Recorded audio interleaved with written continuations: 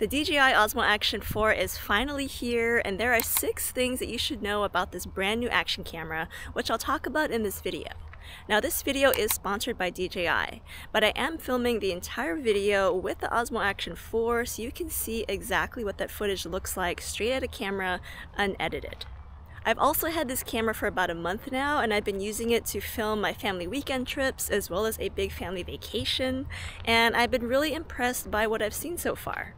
Now, before I talk about what's new on the Osmo Action 4, let's talk about what isn't so new. And the first thing is that it looks pretty much identical to the Osmo Action 3. It even weighs the same, 145 grams, has the same 155-degree FOV and f2.8 aperture, and it has a lot of the same great usability features as the Osmo Action 3, including a back and front-facing LCD, both of which are touchscreens, the ability to connect a USB-C microphone without having to buy an adapter, a magnetic quick release, which is incredibly strong, and if you use it in combination with the included case, you can go from horizontal to vertical video shooting in a matter of seconds. So that's what hasn't changed, but now let's talk about what has changed. The first thing that's new in the Osmo Action 4 is a brand new bigger sensor. So it now has a 1/1.3-inch sensor compared to the Osmo Action 3's 1/1.7-inch sensor. And that's even better than the GoPro Hero 11 Black's 1/1.9-inch sensor. I'm working on the comparison video, it'll be out tomorrow,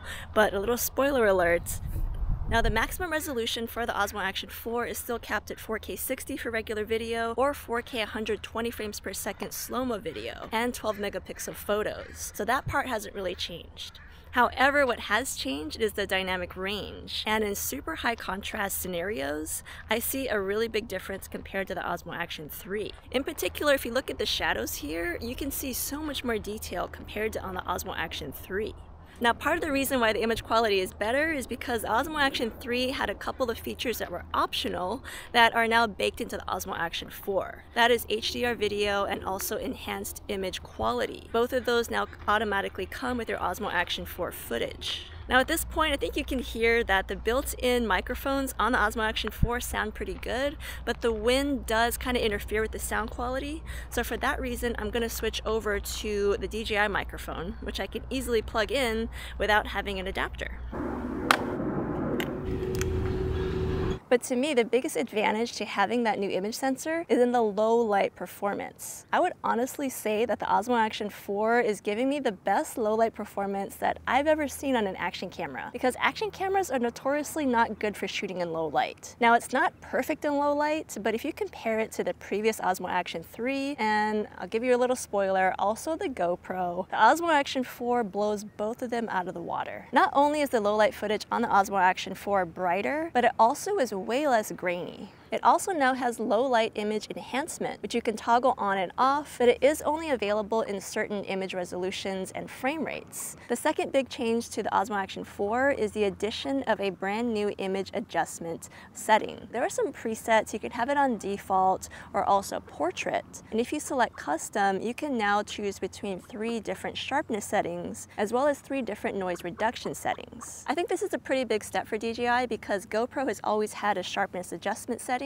and it is kind of nice because sometimes you don't always want the highest. Actually, you never want highest sharpness, in my opinion. It's too much. If you're going to add sharpness, you generally want to do that in post-production. I personally like to leave my sharpness levels on low or medium. So the ability to now choose your sharpness level in conjunction with the brand new sensor, which gives you better dynamic range and low light performance, has really improved the image quality on the Osmo Action 4 compared to the Osmo Action 3. You know, the Osmo Action 3, there were some units out there, one of mine included, that definitely had focus issues. Now, I can't speak for all of the Osmo Action 4 units, but I will say that my unit has been extremely sharp throughout the entire month that I've been using it.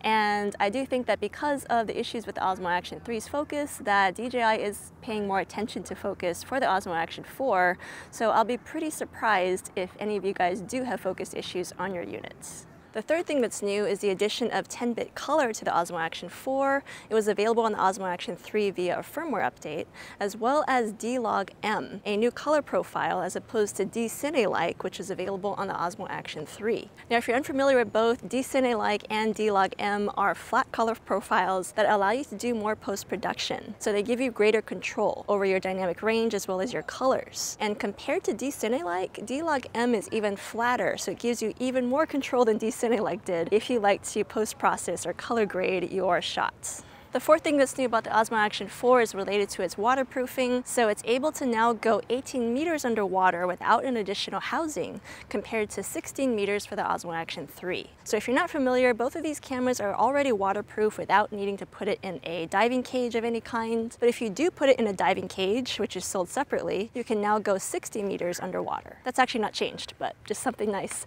if you like to dive with these cameras. The Action 4 also has a brand new vivid underwater profile, which is pretty nice for making your colors pop without being too much. It's still very natural looking. The fifth thing to know about the Action 4 is that it now includes gyro data, which is really great if you like to add post-stabilization to your footage using programs such as GyroFlow. Now, gyro data is not available in all shooting modes. It is a little bit restricted at the moment, but that is something that I'm sure that DJI is working to include for all the footage. So stay tuned for firmware updates. And the last thing to know about the Action 4 is that it's more expensive compared to the Action 3.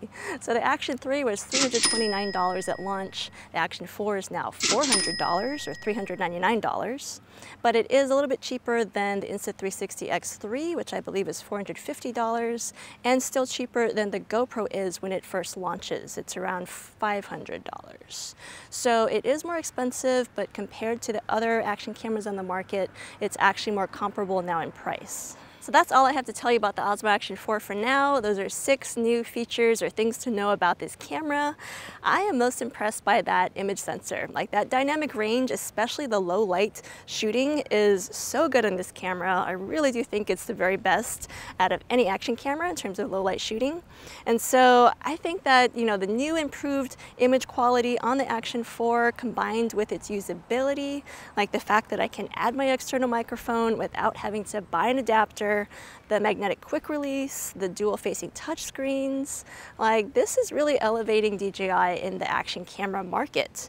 And you know, we have the GoPro Hero 12 coming out in probably about a month's time, so we'll have to see how it compares to that. You guys know that I'll be doing full reviews and comparisons, so stay tuned.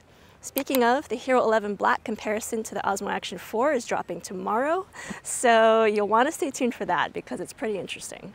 But I'd love to hear what you guys think about this new Action 4, if you want to buy it or if you're holding out for another type of camera. Let me know what you think. Thanks for watching, and remember, if you're ever in doubt, just shoot it. Wow.